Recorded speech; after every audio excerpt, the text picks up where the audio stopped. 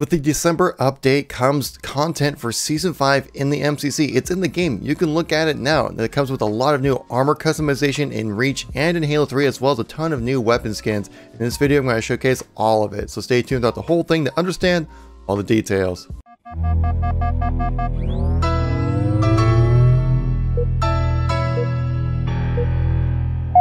How's it going, everybody? It's Kevin here once again, giving you another news and informational video when it comes to Halo. If you like these kind of videos, make sure you tap that like button. It really lets me know you want to see some more content like this. If you want to stay up to date with everything going on within the Halo franchise, make sure you tap subscribe. So let's get right into the content here. So yes, you heard me right. The top of this video is correct. Like, the December update brings Season 5 content into the MCC. There's a ton of extra bugs and features that were fixed within this update as well. We'll bring that up in a different video.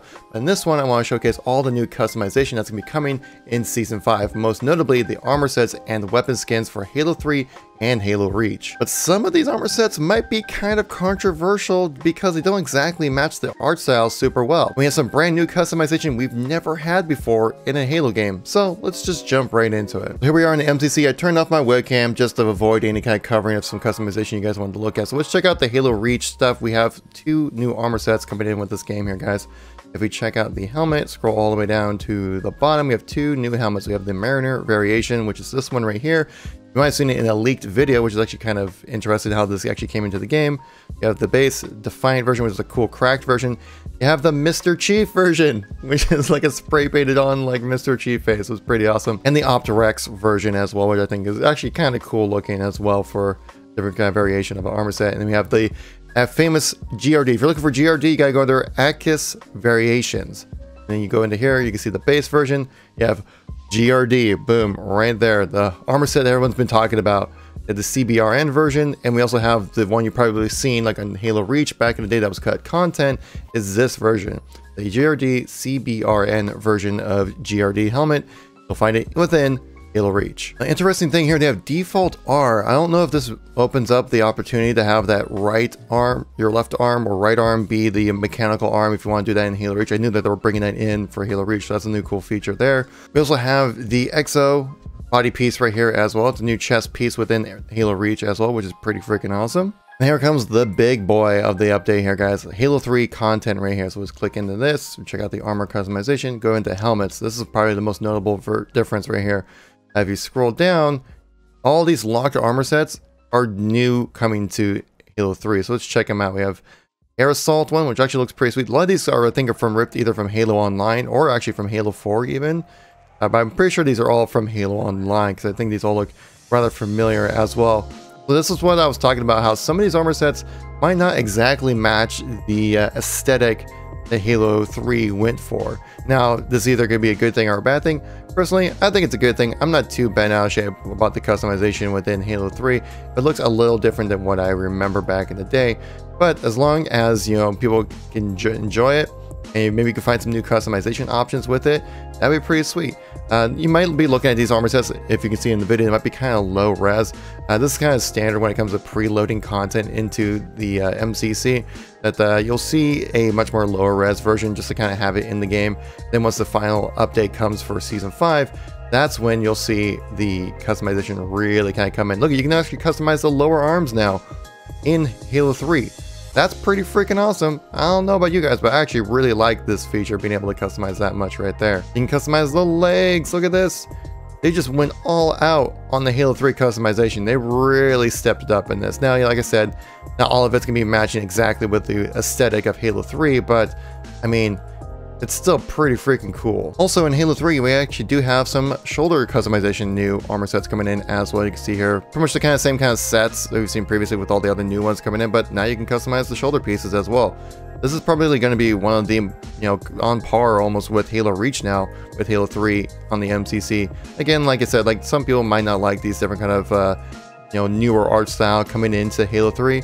Honestly, I don't think it's that too game breaking. You know, people customize the game how they like, and if they like it, they'll use it. If they don't like it, they won't use it. You know, it's not like a don't like it, don't use it kind of situation, but I feel like it's also kind of more just let the public get the chance, the opportunity to customize how they like. I think more customization, the more options, the better. We have a brand new customization we've never had in Halo before. That is the tech suit. You can actually customize the tech's undersuit now in this game. Now, it might be kind of small to see right here. I might blow it up in the video. you can see it better. But check this out, you have Gen 2, which kind of more like a textured kind of almost Halo 4 look to it. And also you have Gen 2 Tinted. The difference between these is that the Gen 2 Tinted actually has colored undersuit. If you switch our color right here, you can see that the undersuit color is changing there as well. But say if you like the texturing of the undersuit but don't like the coloring of it, you can just do Gen 2. You can see right here, it remains a black undersuit that way as well. But that's not everything, guys. We have more stuff. We have some weapon skins, and I know you're probably thinking, oh my god, did they actually do it? Did they put the gold battle rifle into Halo 3? Well, you got the Great Journey now, you got the desert camo, and you're going to get yourself a gold battle rifle. That's right, the gold battle rifle is in the game now. It's going to be coming in Season 5 as well, with along with the Lucky Shot, gray scales. Like, all these other camos look pretty freaking awesome. Like, this Scarlet Thorn one, that looks pretty awesome, not gonna lie. That might be my new weapon skin, honestly. Because gold looks cool and stuff like that in this Unreal 4 rendering of all these weapon skins. But in-game, they end up kind of looking a little bit more just yellowy kind of thing, you know? We have more for the sniper rifle. We have the Red Alert, which looks awesome. Hazard Pay, which is really cool.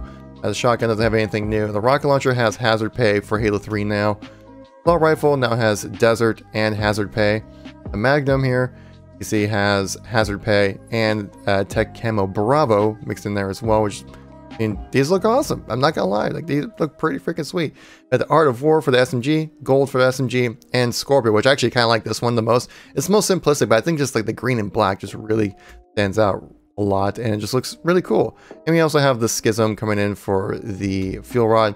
I think also for the Needler we had some more customization. Yeah, we had the green coming in for the Needler there as well. Same thing with the Plasma Pistol. You have Schism coming in here as well. Just, I think they were just like, let's just make everything green. Or something like that. Cool addition here. Previously we had only the Schism version for the Plasma Rifle, but if you look over here, you have the Keeper version. Now, yeah, it just adds like some blue stripes and some different kind of coloring on the inside of the weapon, but I think it just actually just looks cooler.